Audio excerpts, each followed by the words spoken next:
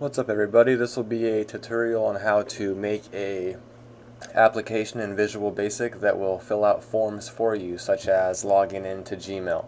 So go ahead and start a new project, a Windows Form project, and add in 2 buttons and a web browser, like so.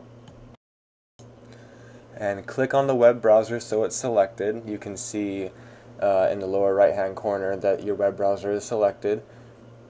And what I did there was I clicked the arrow in the corner of the web browser and made it so that it's not fixed. Then set the URL of your web browser to be www.gmail.com and start your program to see if it works. And as you can see, we're now at Gmail, so let's get to programming it.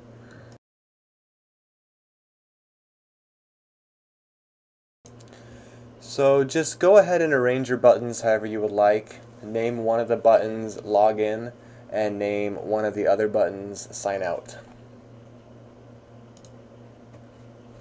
Now double click on your Login button and just copy my code on this. You want to do web browser 1.document.get element by ID. And now you're going to want to open an actual web browser like Firefox or Chrome or whatever you use and inspect the element of the username form. And that's going to give you an ID. In this case, the ID is email.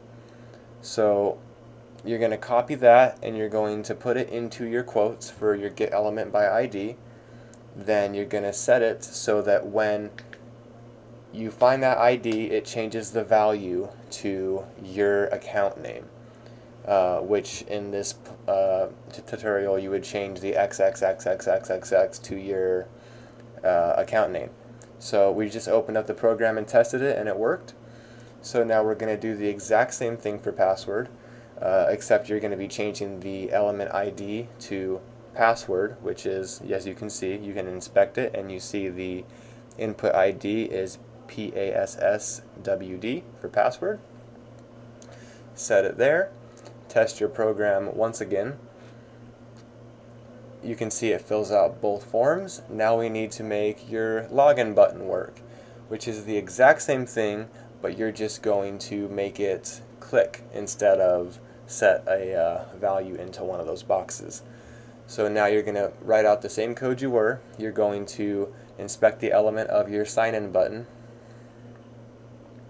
which is sign in, as you can see. Set it into your quotes and type in invoke member, and in parentheses and quotes put click, and that will click the sign in button for you.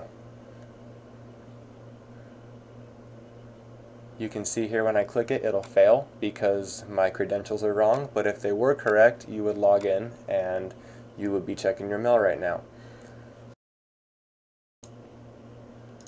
Okay, so now we're going to be setting our sign out button. So double click on button 2 to open up this panel.